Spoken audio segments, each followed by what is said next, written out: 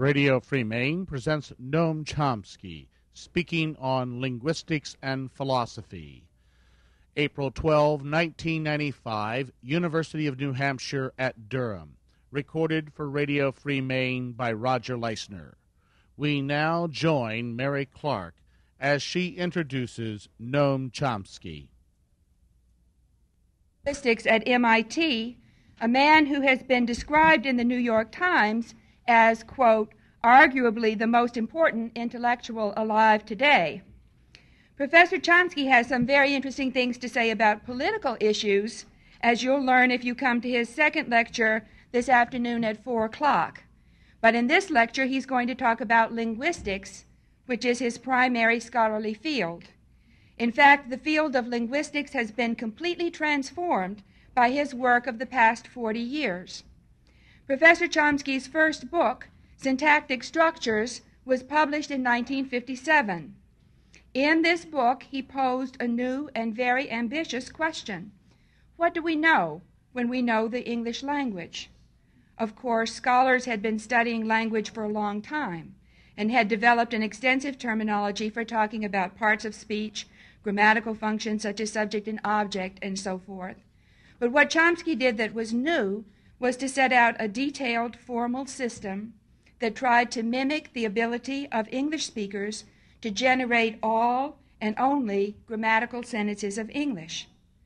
This was, of course, a project that could never completely succeed.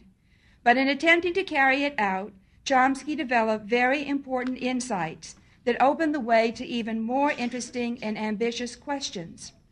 The grammar he set out in Syntactic Structures made use primarily of two sorts of rules. Phrase structure rules, which describe how words are put together to form phrases, and transformations, which describe the movement of constituents out of their normal positions. So, for example, when we ask a question such as, "What can you see?"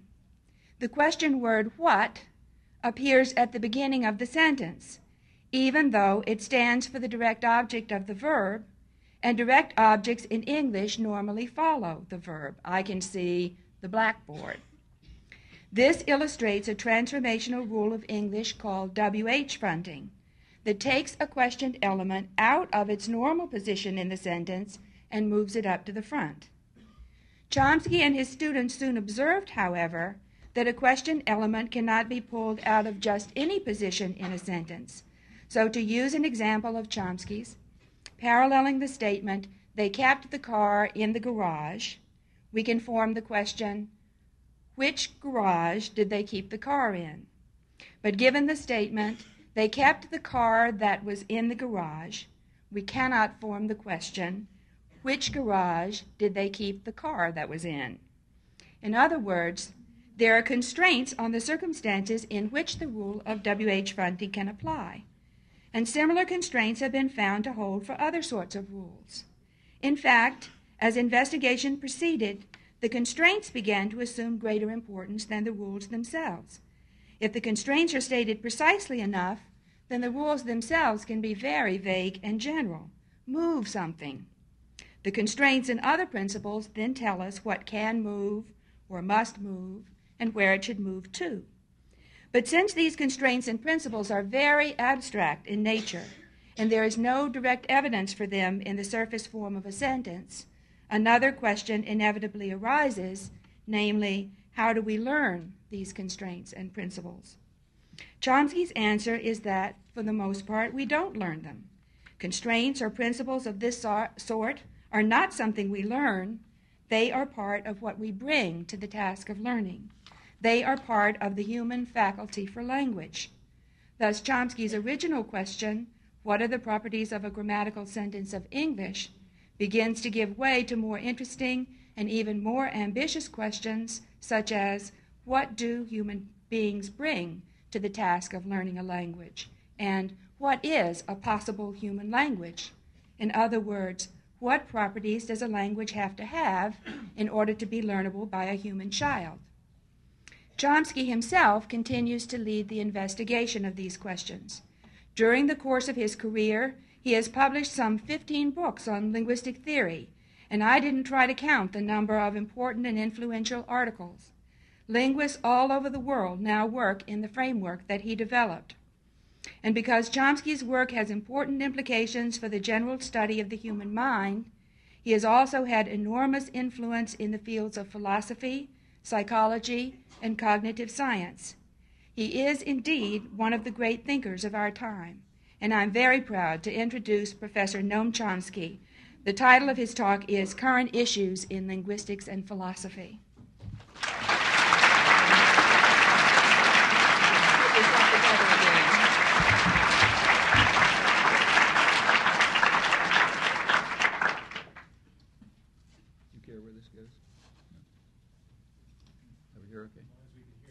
How's that? Can you hear me?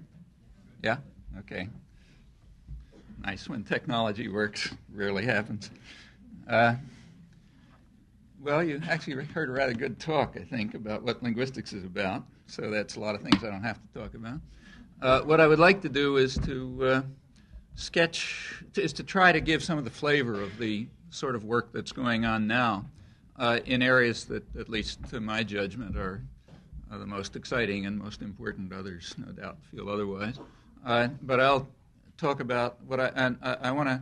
I'm not going to be able to discuss it in any detail, but I'd like to see if I can try to give a sense of what it's about, what kinds of questions are coming up, and what sorts of questions still aren't coming up because they look impossible, which is an interesting distinction, and other things of that sort.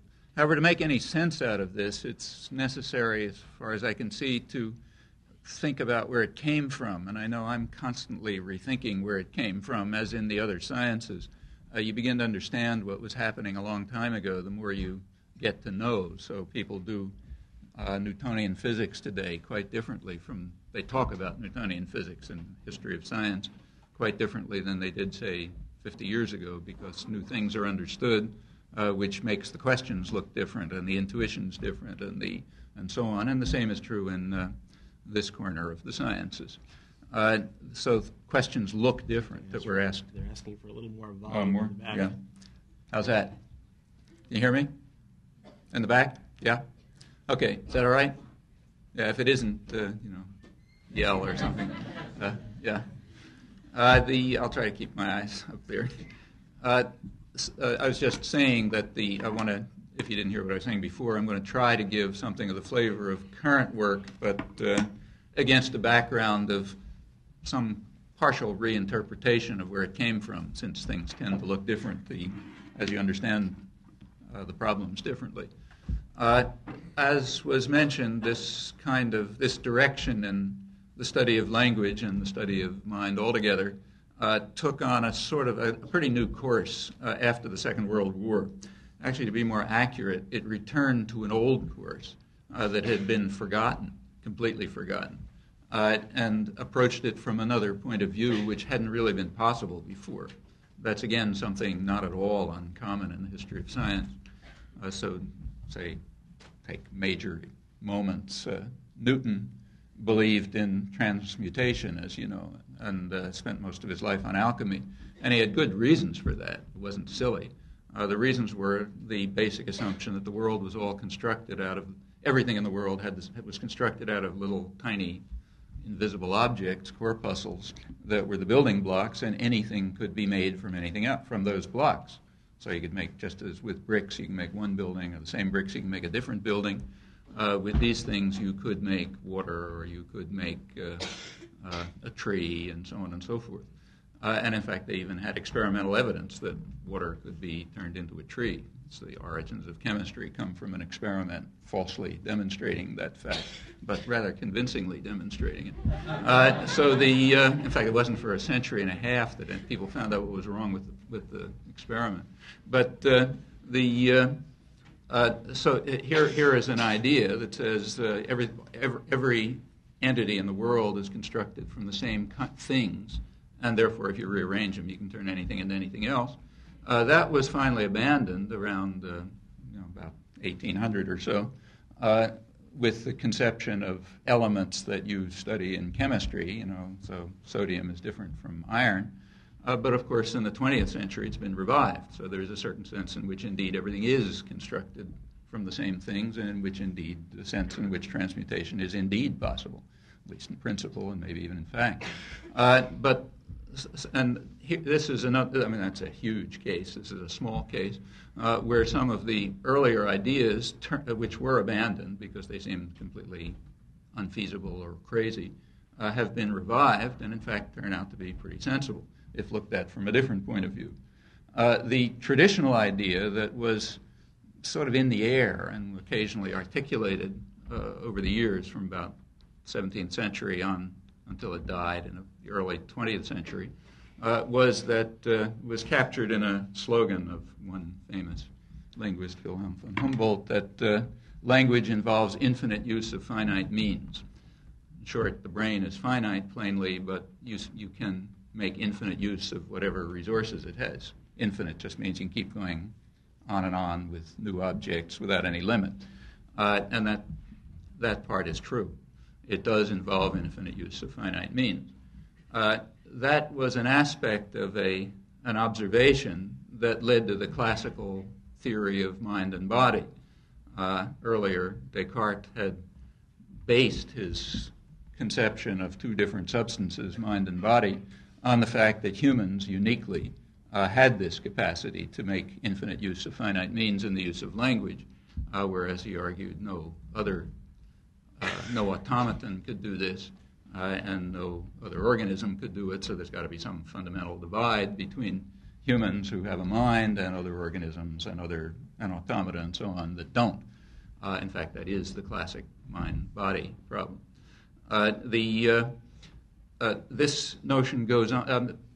Efforts to deal with this problem remained and continued for years. Maybe the last representative of this tradition is Otto Jespersen, an important linguist of the early part of this century, who has an interesting book which people are starting to read again. They didn't read for a long time, called Philosophy of Grammar. Came out in 1924, which is sort of the last theoretical exposition of this point of view, in which he said the task of the language, he said every person develops in their mind somehow what he called a notion of structure for their language. And that notion of structure guides them in constructing free expressions. Free expressions are typically novel expressions that you say in an appropriate circumstance and that other people somehow understand, even if they've never heard it before or anything like it before. And you can do this without limit. And then he said, well, the task of the linguist is to figure out what the notion of structure is and how free expressions are constructed for it, and furthermore, to figure out how that notion of structure gets into the mind of the speaker, of the person who knows the language, given just exposure to various kind of chaotic and actually pretty limited experience. Those are indeed the problems. They remain the problems. Some of them, and they were pretty much forgotten. They were dropped by the early part of this century as the study of language and anthropology and psychology went off in a different direction, a direction that was considered much more scientific. The scientific direction, as most science does, and correctly, narrowed the scope. It narrowed the scope to particular things. Well, sometimes that move is the right move. Sometimes it's the wrong move. You never know until you see what happens. So when Galileo restricted the study of motion to things like balls rolling down inclined planes, he was ridiculed because things like that don't happen in the world. And besides, what about all those other things like flowers growing and people perceiving things and so on and so forth? But that turned out to be the right narrowing. Out of it came a lot of understanding. Often the narrowing doesn't turn out to be the right one, and I think this was one of those cases. The linguistics and anthropology and psychology from the early part of this century focused on things that they could pretty much observe, on arrangements of sounds, maybe arrangements of words. What you discovered very quickly, there was a great expansion of the range of materials that were looked at. So people began studying widely different languages that they'd never looked at before.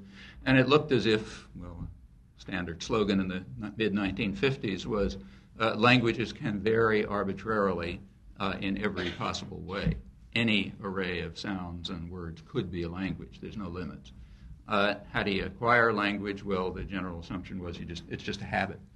You do it by rote, the way you sort of walk across the street or something like that. And in fact, the big problem about the 1950s for language acquisition was why it takes so long. It was a problem called overlearning.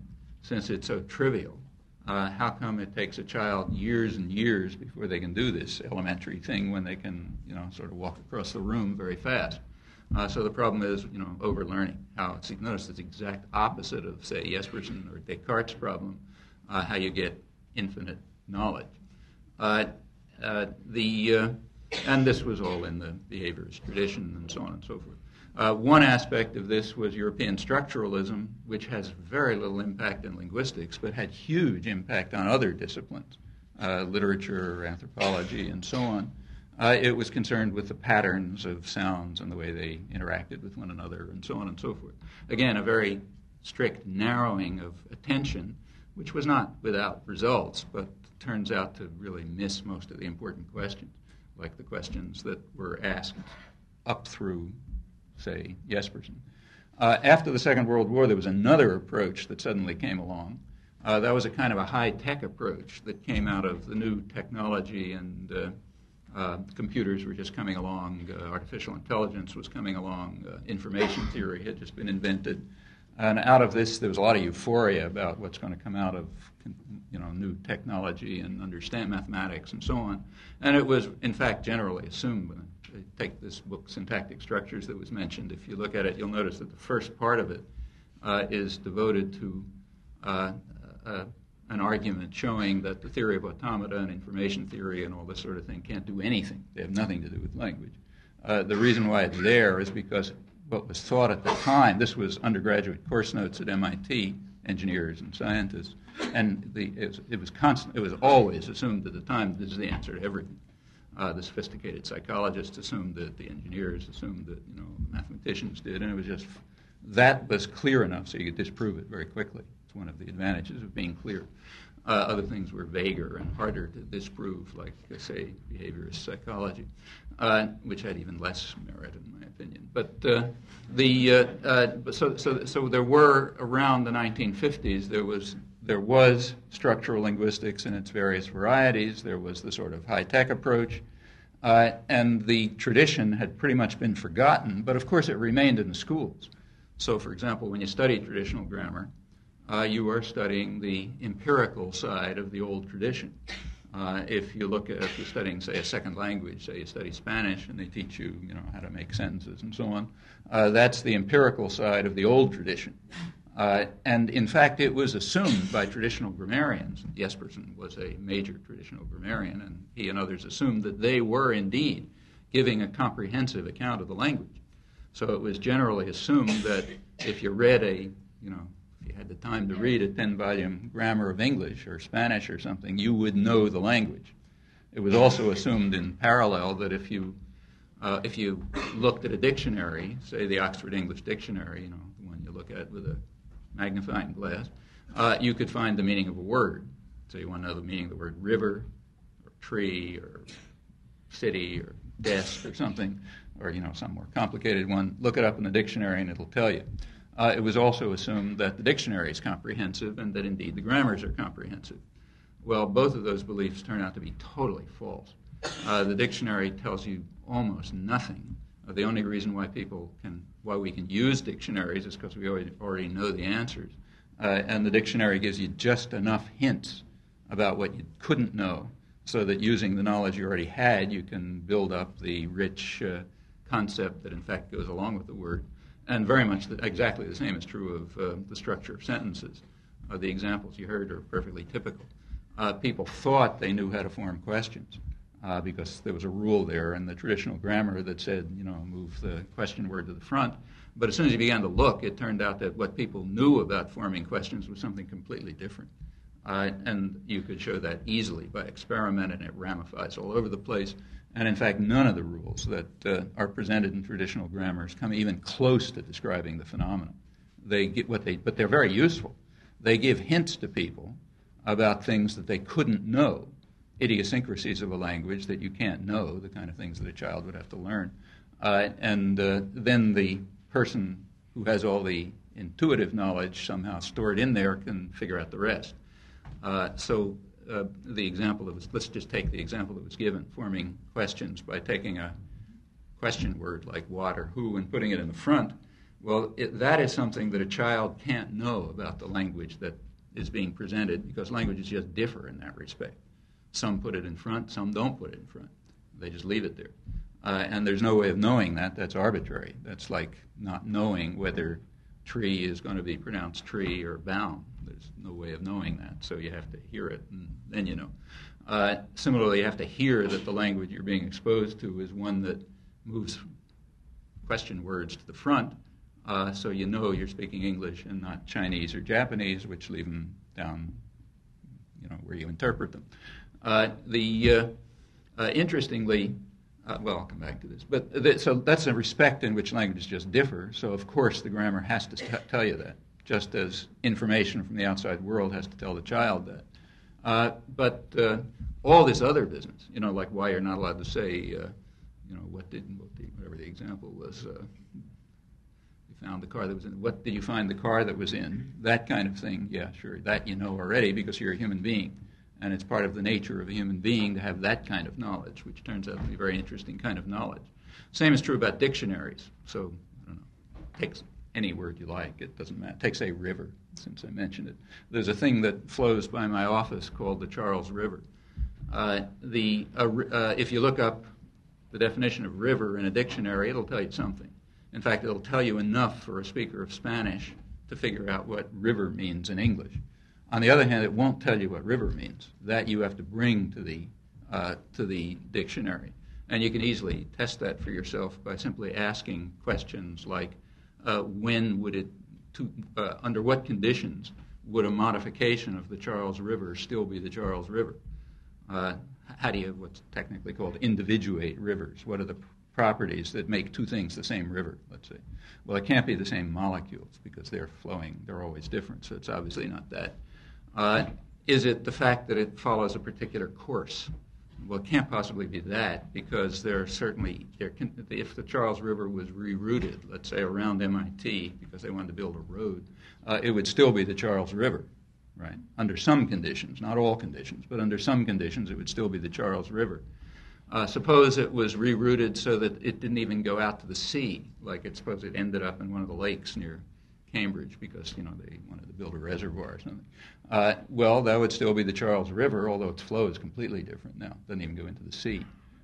Suppose they decided to reverse the course of it.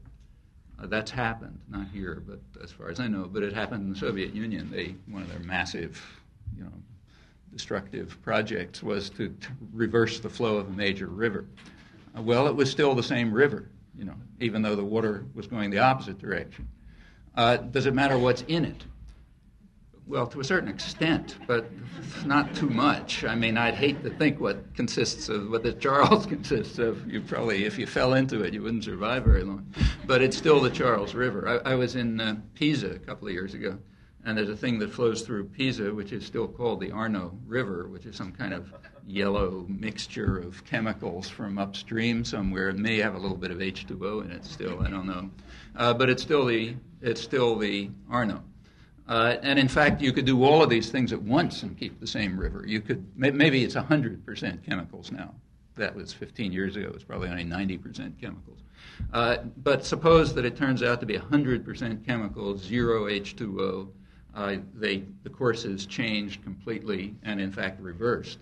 It could still, under certain circumstances, narrow circumstances, in fact, be the same river. So whatever our concept of river is, it has all these properties.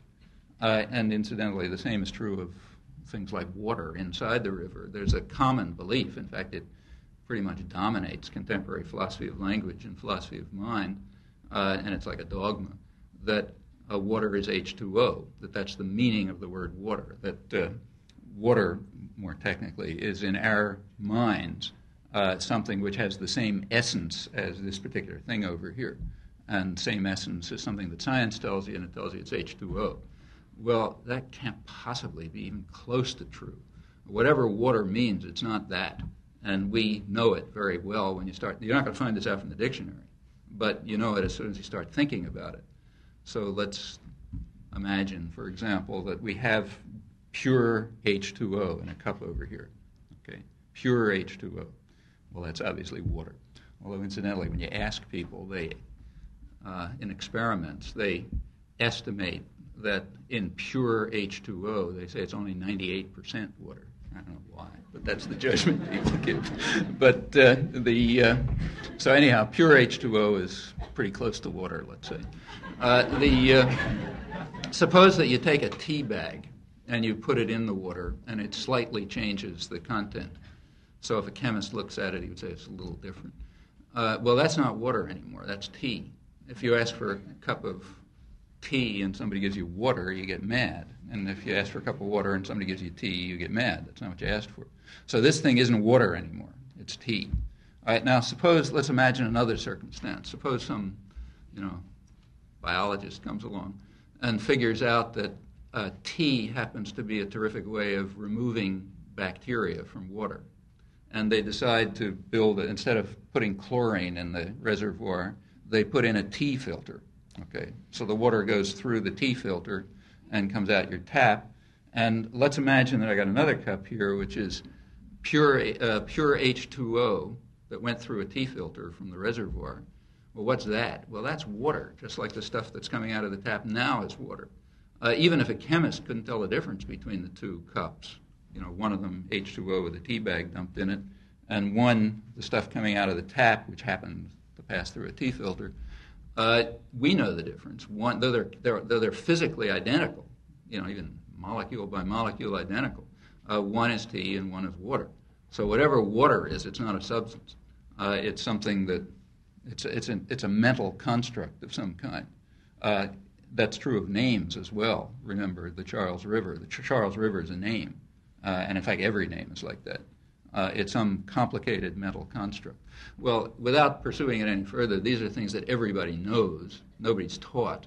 If you tried to teach anybody these things, first of all, we wouldn't even know what to teach them because nobody knows. These questions are barely beginning to be studied. But certainly no child has ever taught it. If you tried to teach anybody, you would just confuse them. They try to teach a child these things about tea and water, they get totally confused. And the same is true and that's true of every word of the language, and it's true of every sentence of the language. If you tried to teach people studying English, say Spanish-speaking people, if say you take a course in Spanish, and they tried to teach you the way questions are actually formed in Spanish, all these things about when you can move the word and when you can't move it and so on, you would be completely confused. You'd never figure it out. On the other hand, if they just tell you, well, move it to the front, then you know all the answers because you're a human being and you've got all the answers built in. So the fact of the matter is that the comprehensive dictionaries and the comprehensive grammars presuppose everything that we're trying to figure out. They don't answer the questions. They just presuppose the answers to the questions. They're basically presupposing human intelligence. And if you want to know what human intelligence was, well, nice to know what's presupposed, but that's the question I'd like to answer. So traditional comprehensive grammar was saying lots of interesting things about expressions, but it was saying pretty much what is not interesting for somebody who wants to know what the human mind is like or what the language faculty is like, because it's presupposing all of that unconsciously. Science really begins very typically when you get the ability to be puzzled by extremely simple things. Like if it seems obvious that an apple's falling to the ground because, where else should it go? That's its natural place. You don't get physics. It's only when you get puzzled about the fact that the apple's falling to the ground instead of flying up, or that things hold together instead of flying all over the place, or for that matter, the opposite, that all the matter in the universe doesn't converge into a single point since there's attraction. It's only when you get puzzled by simple things like that that interesting questions arise and you try to find answers. And that's what happened about 50 years ago. For the first time, people started being puzzled about things that look obvious. And as soon as you looked at them, they were anything but obvious, and it turned out there were some quite complicated and intricate answers. Well, that was the atmosphere about 1950. It was possible there was an effort to pick up again the traditional questions, but from the start, nobody even knew that they had been asked before. Everything had been forgotten. There was like a gap in understanding. It's only later that people began to discover what had been said before. Well, why did it become possible to ask these questions around 1950, but not, say, 50 years earlier or 200 years earlier? The answer is that there had been some new discoveries in the formal sciences, in mathematics and so on, that clarified the concept of infinite use of finite means. That looked very mysterious before that. How could you have infinite use of finite means? But a partial answer, I stress partial answer to that, came out in mathematics and what came to be called the theory of automata, or the theory of algorithms, or the theory of computing, and so on, with Gödel and Church and Turing and others. A concept of computability was produced that answered some of these questions. It made it possible to understand how a finite system can have can express an infinite number of things.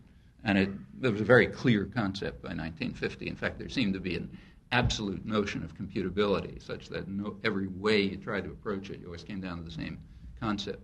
And that was common knowledge by that time. And that made it possible to re-ask the old questions from start. Now you could ask something about how you form free expressions with a finite mind, or how you can make infinite use of finite means. But here you have to be a little cautious, because it's only one aspect of that traditional question that could be faced. The question that Descartes and Jespersen and Humboldt and others were asking was a question about how you speak. How do I do what I'm doing now? What I'm doing now is forming new expressions, and you're hearing new expressions. So how do we do that? It was a question about performance. And here's where the questions of mind came up, the fundamental questions of mind. The question that Descartes asked is, how can a person, though not a parrot or an automaton presumably, how can a person produce new expressions which are not caused by the circumstances? So you're not forced to produce that by your inner state, let's say, or the things around you. But even though they're not caused by the circumstances, internal and external, are nevertheless appropriate to the circumstances. That's the crucial issue. How do you continually do new things that are that are not caused but are appropriate and are coherent, and that other people understand as coherent and appropriate, and that evoke thoughts in the hearer that the hearer could have expressed himself or herself if they'd thought about it? That's the problem. It's the problem of uncaused, appropriate, coherent behavior without limits. I sometimes call the creative aspect of language use. Now that's a different problem from another one. How can a finite system characterize an infinite number of expressions? To characterize an expression doesn't mean just to list it. It means to give its form, its meaning, its sound, everything you know about it. How can an infinite amount of information be stored in a finite brain? That's a different question from the question of how you can carry out the creative aspect of language use. It sounds like the same question, and until the 1950s it was thought to be the same question. But once the concept of computability, what's technically called generative procedures, once that was clarified, these two questions separated. And one of them is studyable. The other one's not studyable. That remains the case. So the one that's studyable is the one that has to do with the nature of the information that's stored in your head. Somehow in the language faculty of your brain, which is like an organ of it's kind of like the kidney, as far as we know, an organ of the body. So in the language faculty of the brain, whatever it is, wherever it is, nobody knows exactly, but it's there. The language faculty of the brain has stored in it an infinite amount of information about a particular linguistic system, whichever yours is, whatever mixture it is. On the other hand, there's another question, that is, how do you use it? How do you use it in ways which are appropriate to situations but uncaused by situations and uncaused by your internal state? Those turn out to be quite different questions. One of them is investigable, the other is not. The one that you can investigate has led to the modern study of language. The one that you can't investigate is in exactly where Descartes left it. Total mystery. Incidentally, this is not just true of language. It's true of every aspect of psychology and physiology. So suppose you're studying, say, vision. There's a lot of work in the last 50 years on the visual system. And it's all about things that happen between the retina and the striate cortex. So it's about the mechanisms of vision. It's about how stimulation of the retina leads you to see a cube rotating in space. But nobody asks the question, how do you decide to look at a sunset, let's say? That's a question about vision, but it's not a question that can be asked, so nobody bothers asking it. I mean, it's a question, all right, but it's a question that we can ask and just stare at in kind of confusion, not knowing where to go. Because, again, it's a question of appropriate, voluntary action. And those questions are just not within our range of inquiry. Or similarly, suppose you're, say, studying, there's work on, turns out to be extremely hard to explain how to account for the fact that I can, say, reach over here and pick up an apple, let's say. That's a very hard thing to do. It's extremely hard to get a robot to do it. It turns out to be quite complex. The motor actions and coordination and control and so on that are going on are pretty complicated. And there's a very interesting study about how you do it. I mean, it seems easy. You just reach over and pick up the apple. But to figure out what you're doing turns out to be extremely complex. And there is a big study and an interesting study of the mechanisms of motor control and programming and coordination. But nobody studies the question of why I decided to pick up the apple. Why did I pick the apple up and not my watch or something? That's not a question that you can study, and that's a question that's analogous to the question of use of language. And in fact, if you think across the board, that's the way it always goes. When you talk, the things that can be studied are questions about mechanisms, about how knowledge is stored, how internal programming takes place, how one kind of representation, say a mapping, the retinal mapping, can turn into another one. Let's say concept of percept of a cube rotating in space. Those things have been subjected to inquiry, and we know a lot about them. But a whole class of other things, of which the use of language is one, they remain where they always were. And remember, those are the ones that were traditionally exciting. Those are the ones that led to the traditional mind-body problem. I'll come back to where the study of what we can study went from there. But first, an aside on the mind-body problem. What happened to that problem? Well, is that problem still around? Well, a lot of people seem to think it's around. So there's a big, there's what's in fact sometimes called an orthodoxy in philosophy, which is that things can be reduced to, the orthodoxy is that philosophical questions about the mind and mental activity and mental events and so on should be reducible to the material world, to something about the physical world, which is supposed to give you a resolution of the mind-body problem. And there are big debates about whether you can do it or you can't do it and so on. These debates are rather curious because the mind-body problem doesn't exist. And it doesn't exist because it was demolished by Isaac Newton 3 centuries ago.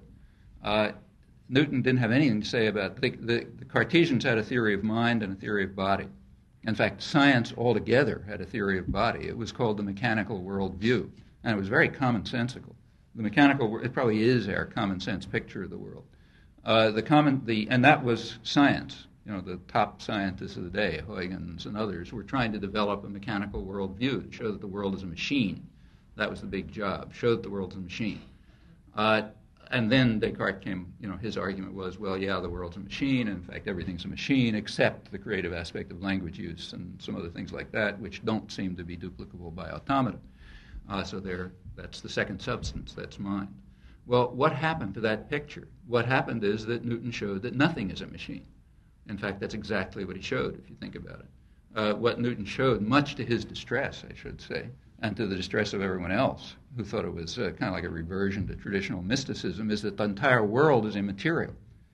The world is governed by immaterial forces, what were in fact called occult forces. Anybody knows, as Newton pointed out, it's an utter absurdity which no one with the slightest scientific, he said philosophical, but I mean scientific understanding could believe that one object can influence another if they're not in contact. That is a total absurdity, and it certainly is a common sense absurdity. It just happens to be true. He showed it was true. Universal gravitation showed that, in fact, what is an utter absurdity is true, and that was quite disturbing. But the effect of it was to show that the world isn't a machine. In fact, nothing's a machine. Even simple terrestrial and planetary motion aren't mechanical. The mechanical world picture was demolished. It's commonly said now, it's common these days in philosophy and elsewhere, to deride theories of the mind as being a ghost in a machine, and we got to exorcise the ghost. But what's forgotten is that Newton exorcised the machine. So that he left the ghost untouched. He had nothing to say about the theory of mind. He, in fact, assumed that somehow if we ever figured this stuff out, it would incorporate mind. But it was left as a total mystery, and it remains a total mystery. In fact, it's just gotten more mysterious since, as physics has introduced more and more crazy ideas to try to account for what goes on in the world. So there is no notion of material, and there's no notion of physical, and there's no notion of body, and so on. Hence, there cannot be a mind-body problem. What there is just various aspects of the world, and you try to understand them the best you can and unify your understanding as best you can.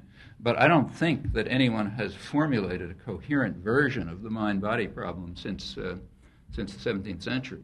So it's not at all clear to me, at least, what people are arguing about when they say they think that the mind can be reduced to the body, or they don't think it can, or whatever.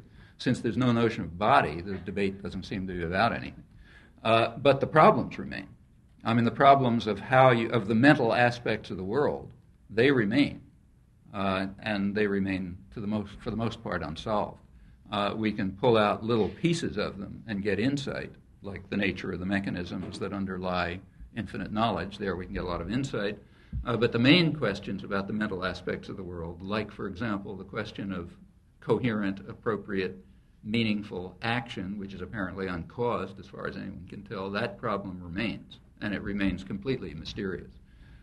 That's aside. Now, back to the part you can study. So now we're at a point where you can resurrect the old problems, but from a new point of view. Look at the way in which infinite knowledge is stored in a finite brain, figure out what the mechanisms are.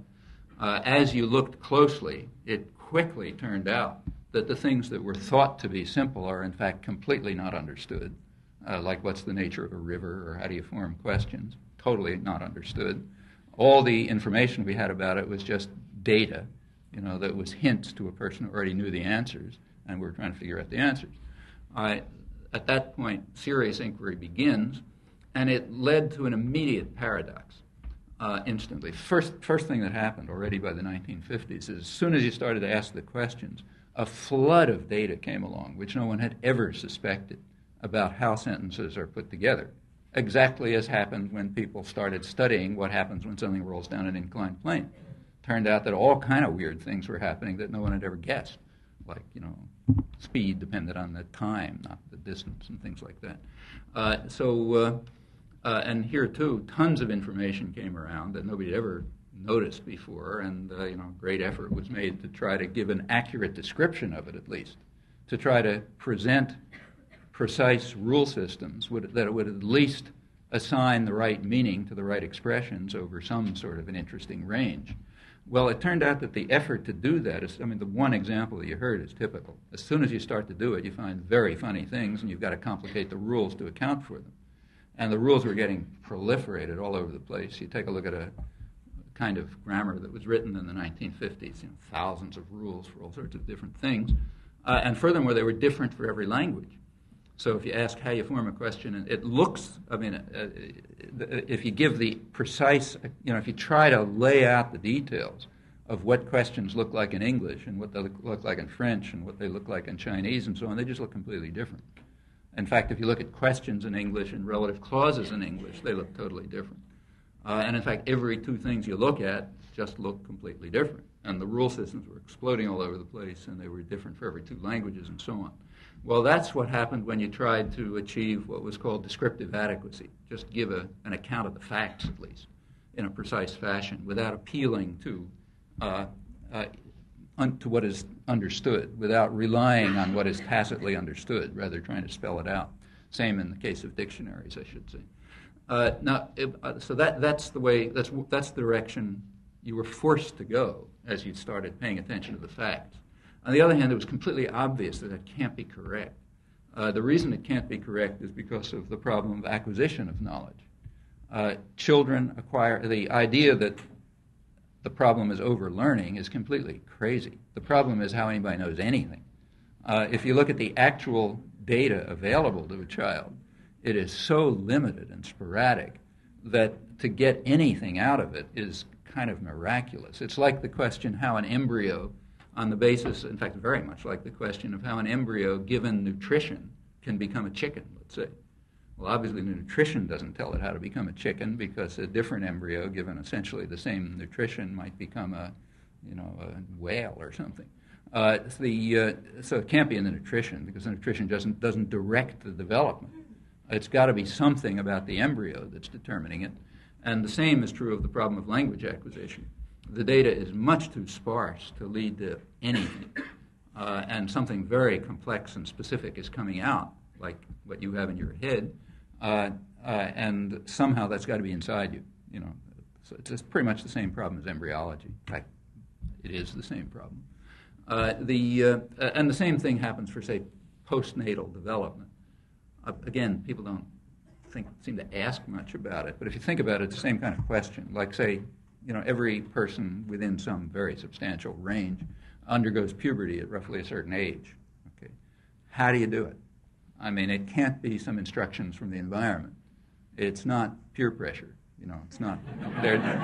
Our kids are doing it, I better do it too, or something like that. It's got. And on the other hand, there's no instructions around. I mean, it's true that if the nutritional level is low enough, so you're practically starving to death, then it won't happen. But within a very substantial range, it's going to happen, and it's going to happen in a very special way. Well, that's postnatal. In fact, it's probably after the period in which language is already settled. But somehow it's got to be internally determined. And in fact, every biologist assumes this. I don't think anybody knows a thing about it. But everyone assumes that it's internally determined and just has to be. And it has to be because there's just no information around that's forcing this specific development to take place. And the same is true of language acquisition and, in fact, everything you look at. So on the one hand, you know that languages have to be basically identical because they must be derived from the fixed internal knowledge. And we're not internally programmed to know English or Spanish. Everybody knows that. So there's some fixed internal knowledge which is determining virtually everything about the language. And some details around are making it one language or another. And they've got to be basically the same. On the other hand, when you look at them, they look totally different and so complicated you couldn't possibly learn them from the data around. That was the problem, paradox. To account for the fact that languages can be acquired, you knew that they were going to all turn out to be essentially identical. But when you looked at, and very simple, in fact, because you've got to pick them up on the basis of very restricted data. On the other hand, when you looked at the actual materials, they looked completely diverse, and it did indeed look as if they could vary in every possible way. Well, the answer to that, the way to answer that problem was understood immediately, and it set the task for quite some time. The way to answer it is to try to take the mass of complicated data, like, say, forming questions, and show that it's only superficially complex, that actually if you pursue it deeply enough, you'll find principles that determine how things work, which are hidden. You're not going to see them in the data. And that those principles will interact somehow to yield the complexity of the data, even though the principles are fixed. And the reason why languages will look different is because there's some little variation here and there that make the principles work differently. If you take a very intricate mechanism and you make slight changes in it here and there, the output of what it does can look totally different, even though there's only tiny little changes going on. And that it had to be something like that. So that started a search for principles of computation, basically, and organization and structure, which had the property that if you could find them and you could abstract them from the data, what was left was very simple. In fact, what was left, you hoped, would be something like move anything anywhere. In fact, that's pretty much what turned out to be the case. So move anything anywhere is the right kind of principle.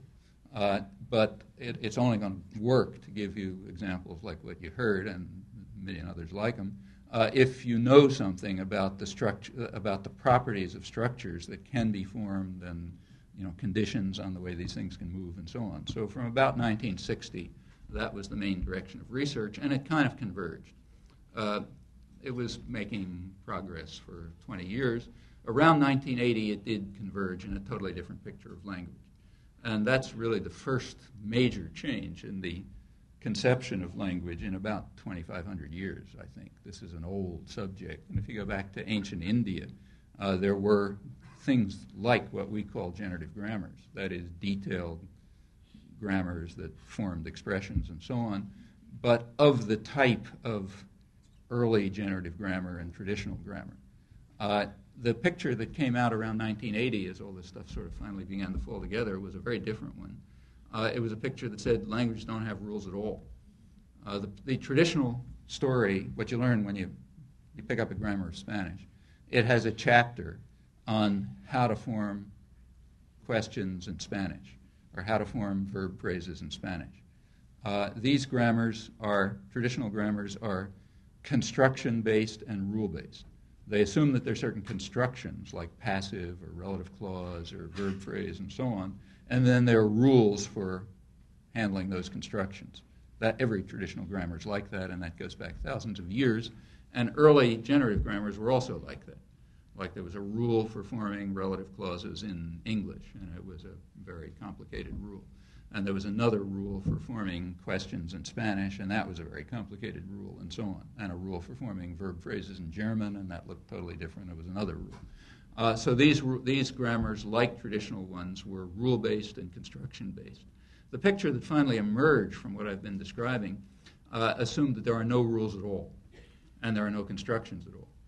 Constructions are just taxonomic artifacts. There is nothing like relative clause or question or verb phrase any more than there's something like terrestrial mammal or household pet. Now, when I say there's nothing like household pet, I don't mean, your cat doesn't exist. What I mean is that household pet is not a biological category, and terrestrial mammal is not a biological category. In fact, neither is tree. It's not a biological category. It's maybe a human category, but it's not a category in the world. Just like rivers are in our human categories, but not things in the world in our sense. Each particular instance of a river is, but that's a different question. That's like your cat exists. So it seems to turn out that the traditional constructions, like verb phrase or passive and relative clause and so on, are just like household pet. They're taxonomic artifacts. They are things that fall together when principles happen to interact in a particular fashion. Then you get these things. But the same principles, very same principles, when they interact in a slightly different fashion, they give you one of the other taxonomic artifacts, but it's the same principles. That's the picture that began to emerge. No constructions, no rules, just very general principles. Well, how do languages differ? Because they're obviously not all the same. Well, the idea was that they differed only in a very narrow, in fact, probably finite, in a clearly finite number of ways. And the ways had to do with what are called parameters, slight points of variation, which are very local. In fact, they're probably localized not only in the lexicon, in the category of words, but even in certain very narrow properties of words, in what are called formal properties of words, like case, like all the stuff you study, in fact, when you study another language, like case and inflection and agreement and so on, or what you do with the WH phrase and things like that. There's a small number of ways in which languages can differ, and they have to do with particular formal properties of certain kinds of words. In fact, if you look even more closely, it seems to turn out that all languages are the same in these properties, but they're just different in how it comes out the mouth. So go back to the example that was given at the beginning of forming questions. In English, you do take this question word and you put it in the front. So you say, what did you see? In Chinese, you leave it where it was. But if you look closely, you find out that English and Chinese give the same interpretations of expressions. So, for example, let's take a slightly more complicated case. If you take a sentence in English like, Mary wants to fix the car with a wrench, let's say, and you want to ask, you didn't hear what she fixed, so you say, what does Mary want to fix with a wrench? And I can say the car, or maybe you didn't hear how she did it, and you ask, how did Mary want to fix the car? And I say with a wrench, that's okay. And you can do the same in Chinese, even though you leave the words in place. On the other hand, suppose instead of wants to, you had wonders whether to. Okay, slight change. So now we have the sentence, Mary wonders whether to fix the car with a wrench. Okay, and now you didn't hear the car and you ask about it and you say, what does Mary wonder whether to fix with a wrench? Answer, the car. And suppose you do the how case. How does Mary wonder whether to fix the car? And that doesn't work at all. You're asking something about wondering. You're not asking about fixing. So the question can't be, how does Mary wonder whether to fix the car? Answer, with the wrench. That doesn't work. Well, the fact is it also doesn't work in Chinese, even though you leave the question word down below. So apparently in Chinese they're doing exactly the same thing we are. And something is blocking moving the question word to the front, and we have a good idea what it is. But in Chinese, they're just doing it in their heads. It's not coming out the mouth. Okay, so they're running through the same computation, apparently, but only a certain piece of it is getting articulated. Whereas in English, the computation itself is getting articulated. But in fact, Chinese and English look exactly alike. And as far as we know, every language looks exactly alike, except for the fact that languages differ in which piece comes out the mouth. Well, that's a case where something comes out in English and doesn't come out in Chinese. It works the other way, too, as you can imagine. So if you've studied, say, Latin or Greek or German, you had to spend a lot of time learning about inflections, case endings and nominative and accusative and all that kind of stuff. Chinese you don't hear them at all. English, you barely hear them. You hear them for pronouns, but nothing else. Like, I saw John, and John saw Mary, and Mary saw John. In Latin, one would be nominative and the other accusative and the opposite, but in English they sound the same. On the other hand, there's extremely good evidence by now that English has exactly the same case system as Latin, except it just doesn't come out the mouth. You can see the effects of it. When you begin to figure out how case systems really work and the consequences they have for interpretation of sentences and what is a sentence and so on, you find you get exactly the same things in English you get in Latin, almost exactly, not quite exactly. And the same in Sanskrit, and the same in Finnish, which has even more cases, and the same in German, and so on and so forth. So it looks as if English and Chinese have all the cases. It's just that they're not coming out the mouth. We're doing the same computations in our heads, but it isn't getting articulated. And in fact, it seems that an awful lot of the difference among languages just has to do with which properties are getting articulated. It looks as if the computations are all the same. Like in all languages, you have a collection of building blocks, things like words, and you have a couple of very simple operations for putting them together, and they meet very general conditions, and the languages seem to differ wildly because different things are coming out the mouth. But in fact, it's the same computation. So if a Martian, say, was looking at us, the Martian would assume that all humans speak exactly the same language with extremely trivial differences among them, pretty much the way we assume that take one species of frog, we say, look, they're all the same, although the frogs may well think they're very different from one another, and in fact be interested in the differences, and we're interested in, of course, in the differences among humans, not in what's identical about them. That we just kind of take for granted. But if you look from the point of view of a scientist, like a rational Martian looking at us the way we look at fruit flies or something, we would probably look essentially identical, with extremely slight divergences. And in the case of this aspect of language, that part is now becoming clearer. I wouldn't argue it's totally understood, but it's certainly becoming clearer. It's becoming reasonably clear that there is a fixed set of principles that determine a unique kind of computation for all languages, so they're basically all identical, and that the apparent differences between them have to do with things like what comes out the mouth, and it seems to vary almost entirely in the so-called formal properties, things like inflection or question word or something like that, not in other things. In fact, even it's looked for a long time as if the ordering of languages was very different. So English, it's like subject, verb, object. In Japanese, it's subject, object, verb. English, it's preposition, noun phrase, in the room. In Japanese, it's noun phrase, preposition, room, in. In fact, Japanese looks like the mirror image of English, virtually. So it looked as if they just differ. There's a so-called parametric difference that says English goes to the right and Japanese goes to the left. It turns out that even that isn't obvious. There's a new book that's just come out by a very good linguist, Richie Kane, MIT Press just published it, who argues that, in fact, they're all identical even here. And there's some other tiny difference that makes languages look as if they have different orders. And that's not proven, but it's, he's got good evidence, and it wouldn't be at all surprised if it does come out to be right. The more you look, the less languages seem to differ from one another. And notice that this has been achieved without losing the descriptive adequacy. quite the contrary. The descriptions are much closer to correct than they ever were. And furthermore, they're far more comprehensive, because one of the things that's happened through this period is that, every time a new theoretical insight came along about how to organize the system, it immediately stimulated new questions, empirical questions, which then came up with totally new data, which nobody had ever guessed at before, like these things about Chinese. Nobody ever noticed them until about 10 years ago.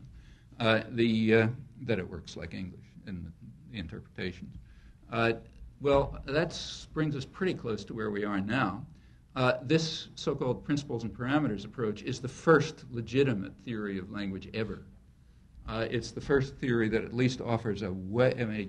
The details aren't by any means all known, but the picture is not implausible and to some extent understood.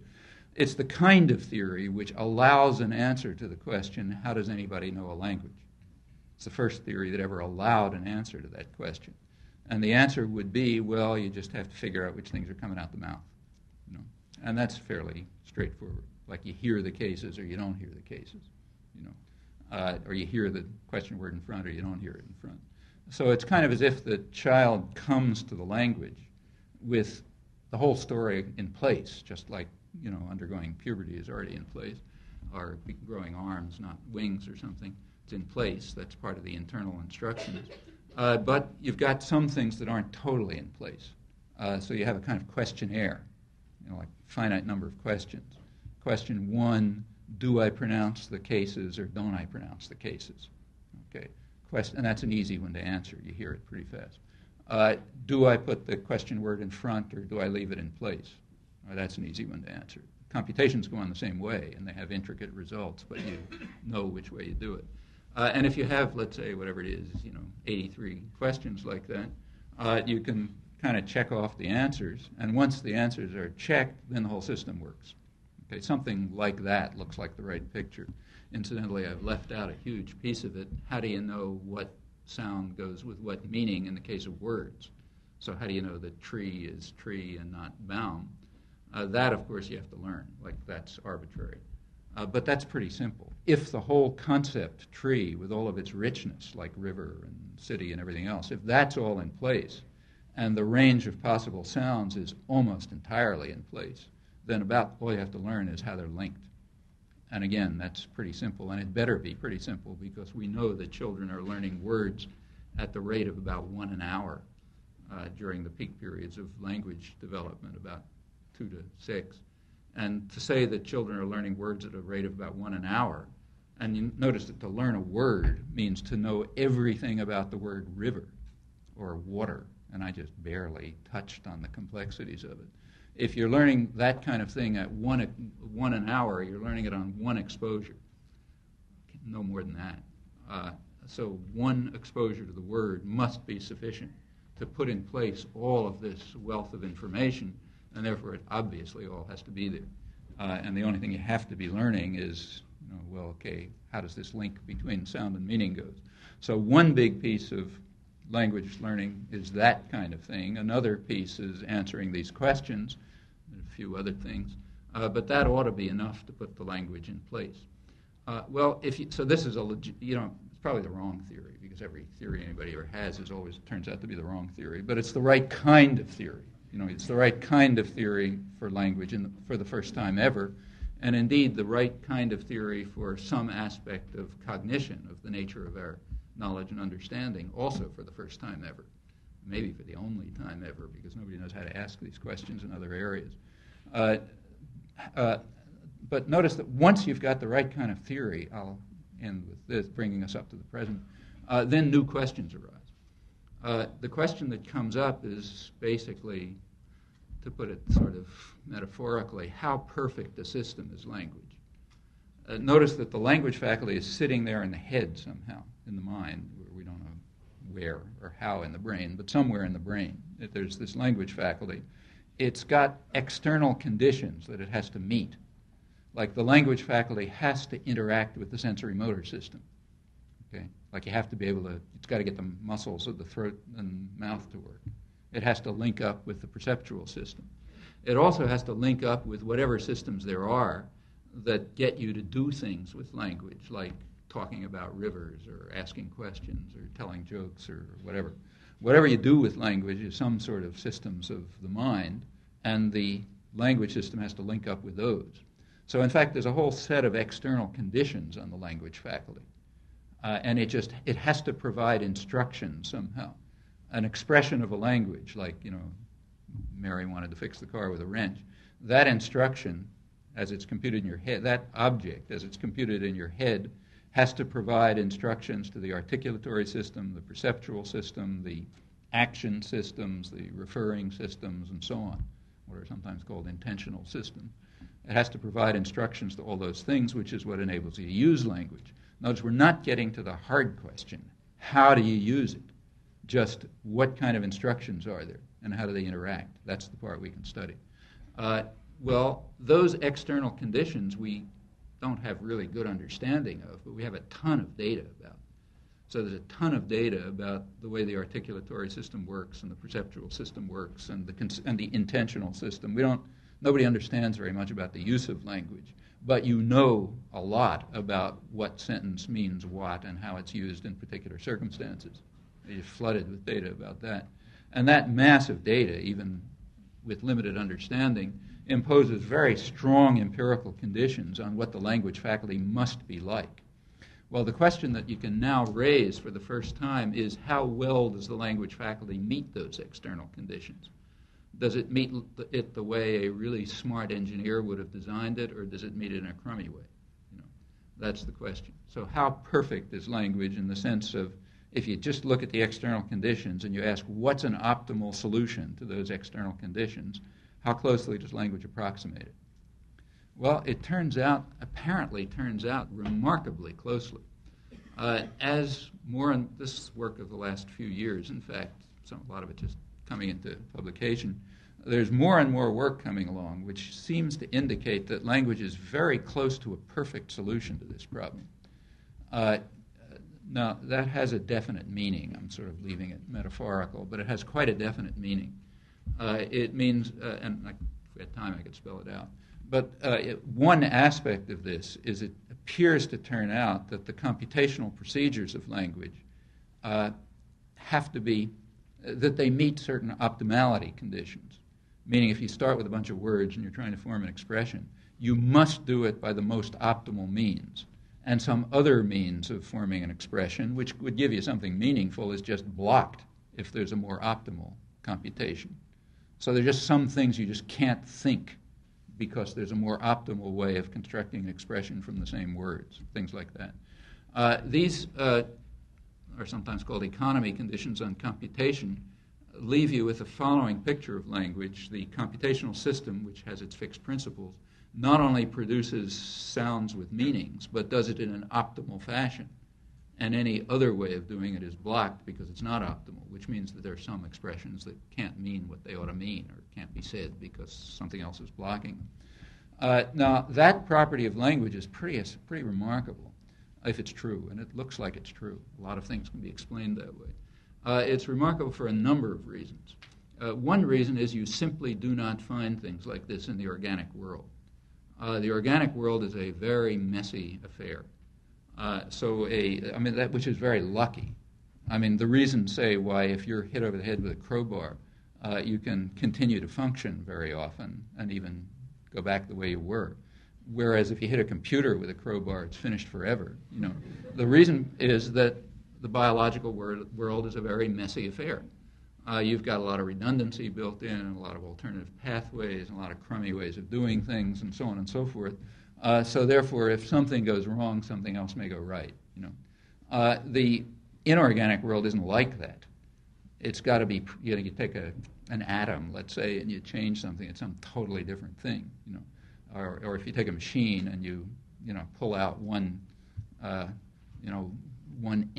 element, say one chip, the thing is dead. It has no ways of compensating. The biological world the biological world is also a mess because of the way biological organisms develop. They just evolve under extremely messy conditions. The way many biologists put it is evolution's a tinkerer. It sort of does the best it can with rather rotten conditions. which is one of the reasons why, contrary to sort of Reader's Digest style biology, every biologist knows that organisms are very badly designed. From an engineering point of view, they're usually extremely badly designed. This is something that all of us know from our own experience. Everybody has back problems. And the reason you have back, in fact, that apparently all vertebrates do. I mean, you can't ask a cow, does your back hurt? But it seems that cows have the same back problems we have. Doesn't even seem to have to do with upright posture. And probably all large some neurophysiologists believe everything back to the shark. The shark's the last well-designed object. And this is a big problem. People suffer from it. And the reason is that the spine is just extremely badly designed. From an engineering point of view, it's a wreck. And in fact, nowadays when people do spine, I had a big spine operation a couple of years ago. They don't even do anything. The blood clot that forms turns out to be about as good as the original disc. So there's nothing to do. You just sort of let it grow back together. And this is true of just about every system of the body. Let's say, we would be a lot better off and be able to save ourselves from a lot of saber-toothed tigers hundreds of thousands of years ago if we had an eye in the back of the head, let's say. But we don't, We have only eyes in the front, and rabbits have them on the side. But there's just a lot of things that would be very useful that aren't around. For example, it would be very useful to have wheels, because then you could go really fast down flat places. But organisms don't have wheels. There's a lot of things they just do the kinds of things they can do, and it's usually a mess. The inorganic world, for some unexplained reason, turns out to be completely different, or at least everyone assumes that it is. The driving intuition of, say, physicists and chemists is that somehow it's all going to come out extremely simple. And if you have, say, numbers like 7 around, you figure you must have made some mistake, because the only real numbers are things like 2 and 3, so it's really got to be 8, 2 cubed or something. And that's the driving intuition behind almost all the study of the inorganic world, and it has been remarkably successful, so there's probably something to it. Why, nobody knows, but it seems to be true. And language is very much like that, it seems. Again, this could be an artifact. Maybe we're fooling ourselves. That's always possible. But it looks as if language is very much like the kind of thing you find in the inorganic world. Well, that's kind of curious, because it's the most complicated thing, apparently, that the organic world produced. So why does it look like that? In fact, really, right at its core, you already have this property. So language is a system which is technically called a system of discrete infinity. Infinity means, like, say, and it's a very simple idea. I mean, say, take words. You can have a 6-word sentence. You can have a 7-word sentence, but you can't have a 6.5-word sentence, right? And every aspect of language is like that, and we sort of take it for granted. But it's a strange fact, because there's essentially nothing in the organic world that meets the condition of discrete infinity. You have plenty of continuous systems. Like if you look at neural maps, they vary continuously all over the place. You have plenty of finite systems. Like you look at ape calls. Some particular ape might have 49 calls or something. But systems which are both discrete and infinite are very rare. In fact, I think the only place you find anything like it in the biological world is when you get down to the level of big molecules, and then you're back in the inorganic world. So you look at DNA, well, there's a certain sense in which it's discrete infinity, but that's the level where you're really talking about biochemistry. When you go into actual biological organisms, you seem to move directly to continuity and finiteness, except for this. Furthermore, this seems to have other properties that are rare, if not non-existent, in the biological world. Furthermore, if the economy conditions are real, and they seem to be, those of you who know anything about computability will recognize right off that if you introduce economy considerations, you say one computation is blocked if there's another more economical one, you introduce huge computability problems, unsolvable computability problems. So the question is, how does anybody know it if the problems are unsolvable? Like, how do you know that this derivation is going to block another one, which turns out very quickly to be a problem of a very high level of computational complexity, way beyond what's solvable? So if it's true, what it means is that large parts of language must simply be unusable because they will involve computability problems that can't be solved. Now, in itself, that's not a surprising conclusion because we know it's true. We know that large parts of language are just unusable. In fact, a good part of the psychological work, psycholinguistics, the study of how language is processed and so on, picks as its data things that are unusable. Things like garden path sentences, for those of you who know this kind of stuff. Those are all selections from parts of language that are unusable, and they're interesting to test for that reason. They give you interesting things about processing or learn from the part. These can be quite simple sentences. They just can't be understood. So we know that large and scattered parts of language are completely unusable. That shouldn't bother anyone who thinks about language from the point of view of real biology, not pop biology. In pop biology, everything's supposed to be usable and well adapted, remember. But in the real world, everything is a mess and nothing works at all. It just works well enough so you don't die. That's got to work well enough so you can reproduce. If it does that, then you go on. But nothing has to be usable, and most things aren't. So the fact that language isn't, for large parts of languages aren't usable, that's not a problem in itself. But it does raise an extremely interesting question, hard question, right at the horizon now. You can formulate it, but can't deal with it. Can we demonstrate that the parts of language that are technically uncomputable are the part that in fact are unusable? That's a hard question. You can formulate it, but nobody knows how to study it. Well, all of these problems take us right to the present, and they raise very interesting. A lot of people think they're kind of paradoxes. I don't know if they're paradoxes or not, but they're certainly surprising. It seems to turn out that the properties of language that we can study, the parts that we can study, just don't look like the organic world at all. They seem to look a lot like the inorganic world for very mysterious reasons.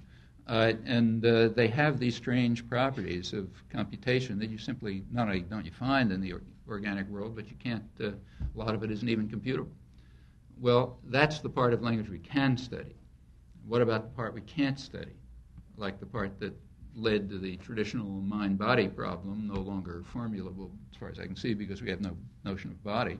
How do you actually use language in the ways that we do when we talk to each other normally, ways that are appropriate to situations not caused by internal states or external events, coherent, intelligible to others, with all those properties? That remains, as it has always been, a complete mystery. And why it remains a mystery is also a mystery. Just notice that the same is true across the board. It's true of the study of vision. It's true of the study of motor mechanisms. It's true of every aspect of psychology and physiology. There is that mysterious core, which is just the questions that we're humanly interested in for the most part, in which you can only stare and puzzle. That may reflect other aspects of human cognitive capacity. May mean that they're not the kinds of questions we're designed to answer, which could be, or there could be some other reason, but anyhow, that's where things stand at the moment.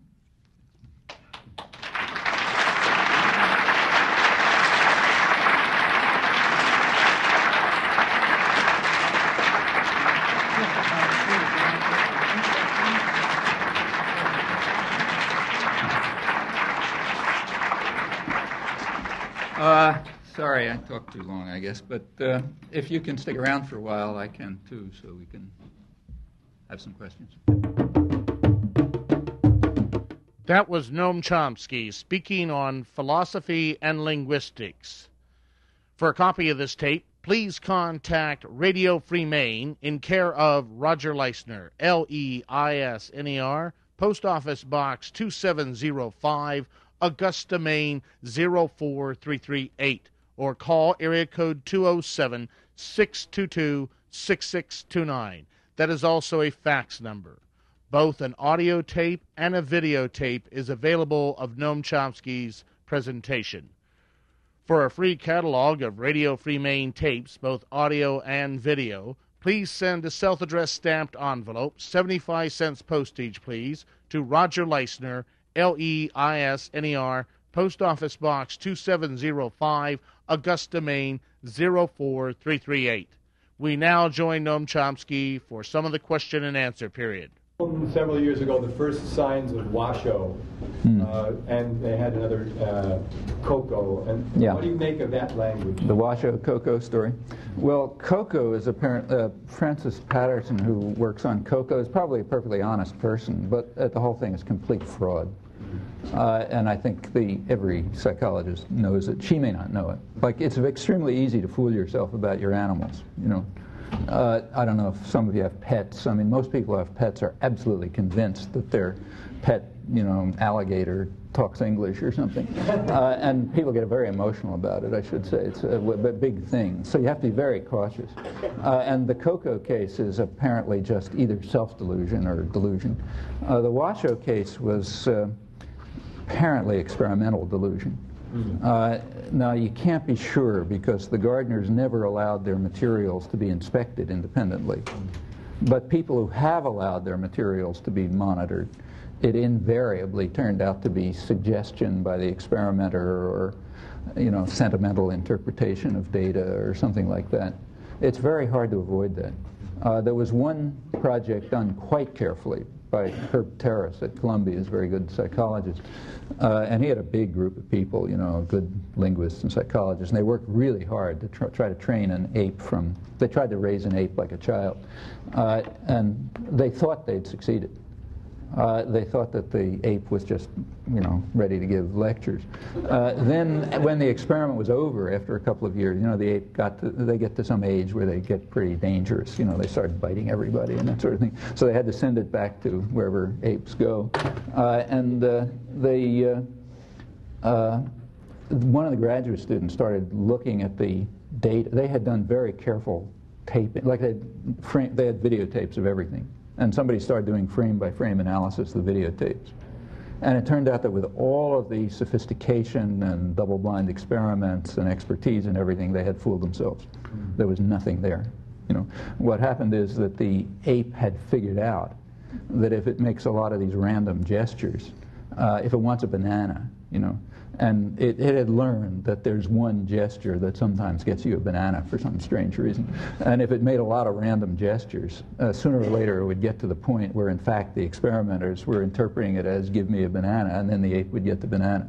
But it would just keep doing this random stuff until it sort of got what it wanted. So it had some, you know, there was something going on there about picking up, the ape figuring out that some strange symbol thing that they wanted me to do with my hand usually got me what I wanted. But that's about the limits of it, apparently. The rest seems to have been either suggestion or self-delusion.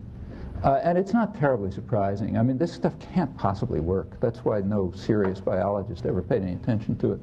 I mean, it's just inconceivable. I mean, it's not, you know, it's not logically impossible, but it would be an absolute biological miracle if some organism had a capacity that would be very efficient for survival and never used it. You know, it would be very much like discovering that humans can really fly. Now, if you could really fly, that would be terrific, again, for getting away from saber-toothed tigers and things. Most of human evolutionary history is that. In fact, all of it. But to suddenly discover that humans could always do it, but nobody ever showed them how.